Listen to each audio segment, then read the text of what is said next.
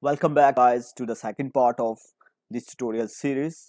Before creating the adapter to populate data into our Recyclerview, first go to your main activity, and here inside your main activity class I'm going to create a list, and this would be of type object.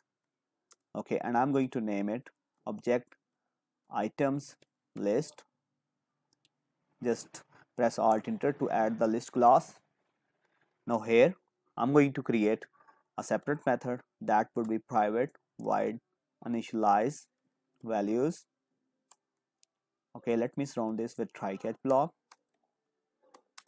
in case we get any exception.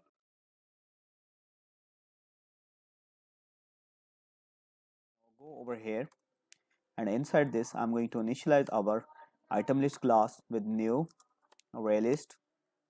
Okay, next step I'm going to create a recycler object over here in which we will populate our data, and inside initialize value I'm going to connect this object recycler view with our XML recycler view r.rv. Okay, now I would be calling this sub method inside our on create method. Okay, so in the next step what you need to do is to add object of our image model class and our simple text model class into this object item list. And here in the first step I'm not going to dynamically add the values. I'm just going to use the for loop to add the values. In the coming tutorial series, I would be adding the values from the Firebase and Firestore and from the server as well. Okay, for the time being, I'm going to create a simple private void method that would be add data. Okay, and let me try surround this with try catch as well. And from here, I'm going to use a simple for loop that would start from 0 and it will add 5 object into our array list.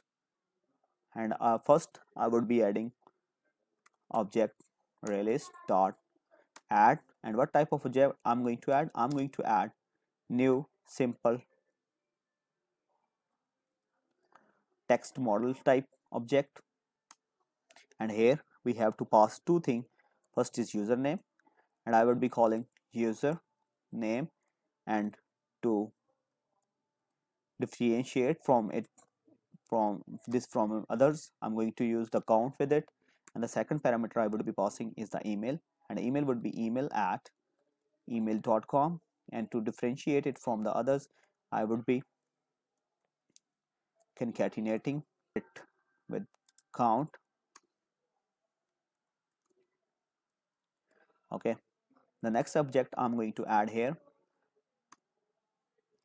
is the object item list dot add, and now I'm going to add the object of image model, and inside image model I would be passing the address of our image that would be r.tribal.simple picture. So I would be using the same picture for all the 5 different type of objects.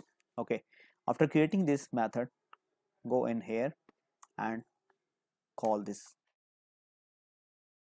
method inside on create. So in this way we have added 5 different objects into our array list. In the next step I will be creating our adapter class. So see you guys in the next video.